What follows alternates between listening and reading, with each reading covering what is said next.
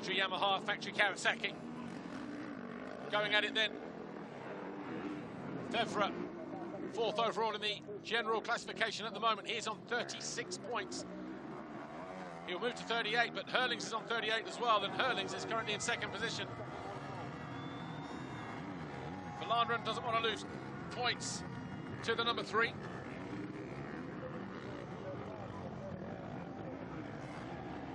These two, 4th and 5th overall, as it stands right now.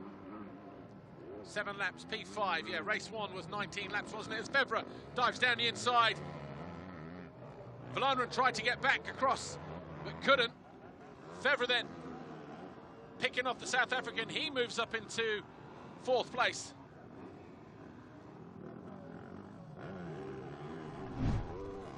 Watch this here, very similar to what Geiser did, or what Prado did to Geiser in the first race.